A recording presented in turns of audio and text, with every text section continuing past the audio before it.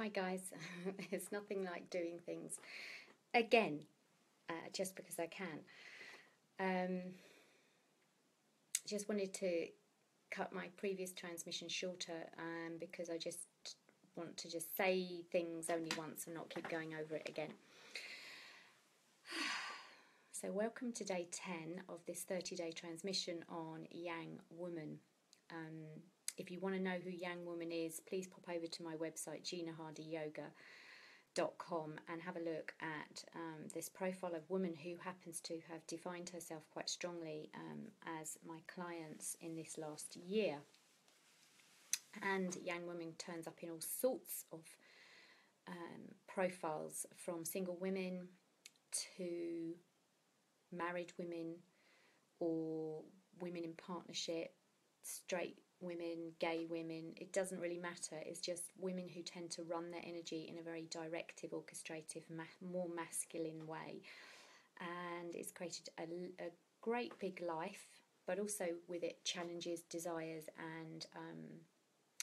and then this calling that perhaps we are wanting to experience more of this authentic feminine essence that is within all of us, that maybe perhaps we're denying. So in the last 7 days I talked about the challenges of being a Yang woman, from having a mad crazy diary to actually feeling quite alone. And all of these videos, by the way, are being uploaded gradually over the next however many days, 10, 20 days, onto YouTube. So please do go over to Gina Hardy Yoga on YouTube, because I'm going to upload the videos to there as well. So please do feel free to share, because I really feel that there are dilemmas amongst us women who are running our energy in this way. It's not wrong, it's just an observation exercise. And really, and in my own experiential perspective and my learning over the past 50 years of my life, I have a very strong desire to pay forward what I know. I consider myself a sneezer, somebody who loves to be able to tell other people, you know, what I'm learning and what's helpful out of that, so that they can benefit in their own lives. That's it, really. My life motto is live, learn, love, and then pay it forward. And paying it forward is what I really want to do. So we talked about the challenges. This next set of 7 videos are talking about the desire. So yesterday we talked about Yang Woman and her desire to feel connected. It's a universal thing. We dance between connection and disconnection, but wanting to truly feel connected to herself. Today is about labels. We are full of labels, really. When I think about it, we are business women, we're corporate women with a job title, we are somebody's wife, sister, mother, daughter, friend, grandparent even, and it's a big lot of labels and responsibilities. So we tend to have created our lives and we gather all these labels as we become part of a community and part of families and friends. Of course we do. But I think when we go into our 40s and there's this change, maybe it's menopause, that makes us look at ourselves and think, well, who actually am I without my labels? And we start to crave our own space and our own time to maybe try and explore that. And one of the things we don't have very much of is our own time. It's like, even some days, I know some of my friends are so busy with their children and busy with their responsibilities in life that they even have 5 minutes so that we can grab each other on the phone and breathe and go, hi, how are you? Love you. What's going on? Blah, and then we move on. So, but then in all of that, in all of the labels, who are we? And the great desire to feel connected to the very essence of who we are. And I think as we are Yang women,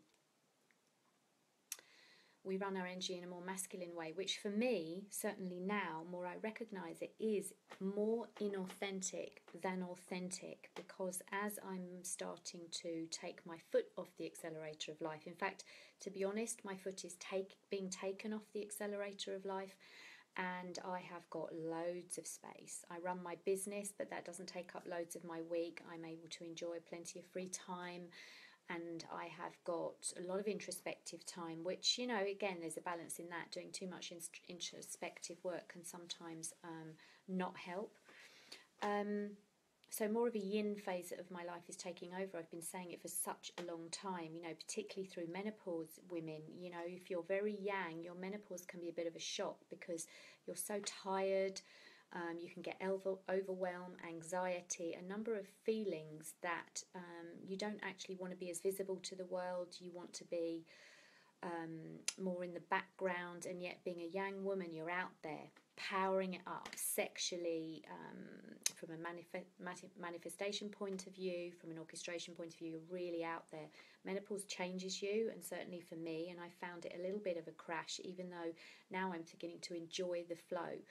But being more yin feels more authentic, and I feel more myself than I probably have done for, I don't know, maybe 20 years, maybe 30 years. I mean, crikey, when do you actually wake up with that question, who am I?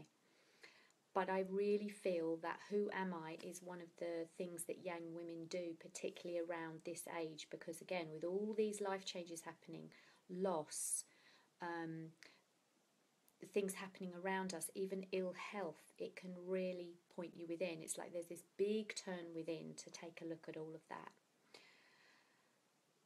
Yeah, so that's what I really wanted to say about that. And if that's what you're feeling, I really understand where you're at. Who am I? One of the biggest questions. And again, on retreat, when we go away together, and I go away with a bunch of women and we're in a sisterhood environment, you can really share your feelings, and that's a great way to feel connected and to explore yourself. And I think actually we find out who we are in relation to other people, and certainly I have found out that much more when I've been in therapy for different areas of my life, and that is so beneficial. So I would never shy away from that, because I think we always have to have a willingness to look at who we have created ourselves to be, because some of it isn't helpful to others. And I think it's an arrogance, if I'm really honest, not to take a look at who you are and what parts of yourself are not necessarily are helpful to yourself, number one, and also other people around you. So if you do have a great desire to find out who you are, I don't mind, it doesn't matter to me how you go and do that. I just want that for you. Life will be happier and better, and all the things that go with it. So that's today's transmission. I look forward to speaking to you tomorrow. Again, all these videos are going up to YouTube too, which is super cool. And we'll talk about another desire tomorrow. But in the meantime, I really understand you. I salute you, I honour you, and I love you as a fellow sisterhood Yangi. Talk tomorrow. Namaste.